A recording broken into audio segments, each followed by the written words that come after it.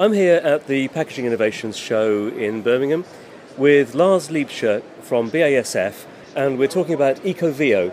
Lars, explain Ecovo. Yeah, thank you very much. Ecovo is one of the first biodegradable and certified compostable polymers in the market. And Ecovo is very versatile, so you can use it for extrusion, like for shopping bags or for organic waste bags, but also for injection molding and thermoforming. So you can make meat trays out of it, or capsules, or other things which we present here. There's a lot of confusion in the marketplace about the meaning of biodegradable. Can you explain the definition as far as BASF see it? Yes. Very good. Yeah, biodegradation is actually a term which is not defined. So anyone can say biodegradable. And eventually everything is biodegradable. It just lasts 1,000 years, right? But it's biodegradable. So the better term is compostable, because compostable is defined and you have certification bodies, external ones, which do the certification all over the world. In Europe here is the European Union is doing it.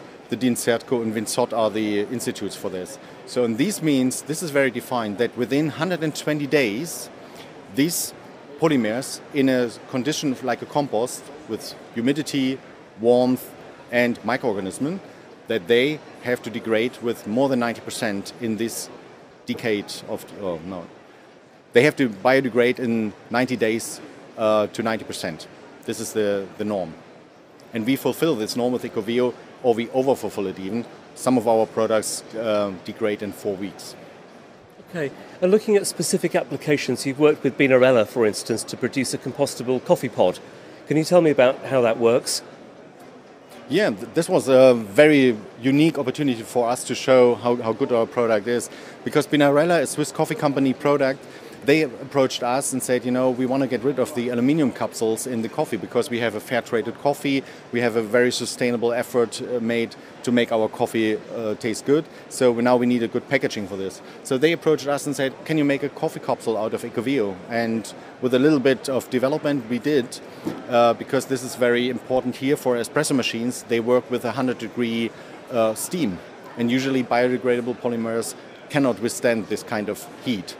But we could manage with a bit of geometry and also with a certain development of the capsule itself. Okay. And I understand for Binarella that it's a fully compostable model, in that there's almost a community in the way that the capsules are returned when they're used. Can you explain how that works as well? Yes.